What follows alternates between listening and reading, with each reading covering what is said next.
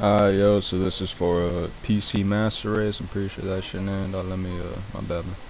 Let me double check, man. This video is for you, dog, and anybody else who wanted to see MSI Afterburner.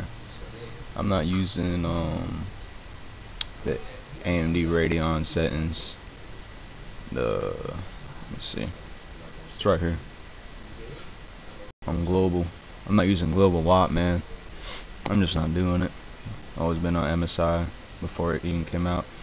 But yeah, shout out to Master PC making me do this video.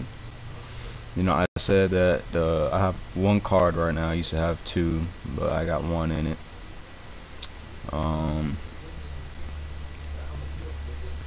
Yeah, I got a score of 10,798 with a senior card while recording, overclocked to 1070 megahertz on the core and 1450 megahertz on the memory. When I wasn't recording, because I got the settings on high with my record, it was on 11,106 without recording. Alright, so I'm gonna open up MSI Afterburner. So I don't have it set up to whenever I boot it up, it's automatically set, because, you know, I don't know about NVIDIA cards, but for AMD cards, if the clock is too high, if the computer doesn't like it, it'll be black screen. Your computer will get black screen. So if you have it set to having it boot up with the clock set, your overclock set, and you're on black screen, you can't get to your Windows. So what you have to do, what I did happen to me a couple times. What I did, I had to go in safe mode, just uninstall MSI Afterburner, and it was all good. But I got the profile set on 1. And a matter of fact, it looks like, you know, I unlocked the core voltage. I'm pretty sure that's how I was able to achieve this.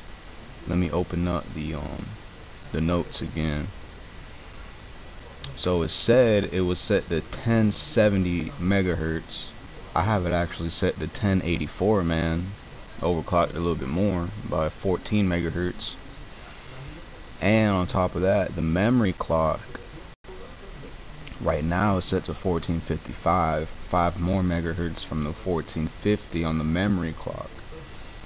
I like my fan on auto, you know, because the temperature limit is 94. I'm pretty sure that's as much as the AMD Hawaii chip can take, is 94 degrees Celsius. So yeah, man, I'm gonna do another fire strike, you know, just to see. I don't think the score was much different on Fire Strike with the new overclock, but it definitely is a whole lot better in games, that's for sure. But I'll do another video, man, recording and non-recording with the new overclock. Core voltage set to plus 100, power limit plus 50, temperature on max. You know, here's my settings. And it's just regular. I only unlocked the core voltage and voltage monitoring. I actually got the combustor with MSI. You know, it's nice. It's a good little tool. But you know, to each his own with their tools. I use Heaven and 3D Mark as well. Alright, so yeah, shout out to everybody, you know, and yeah, thank y'all for watching.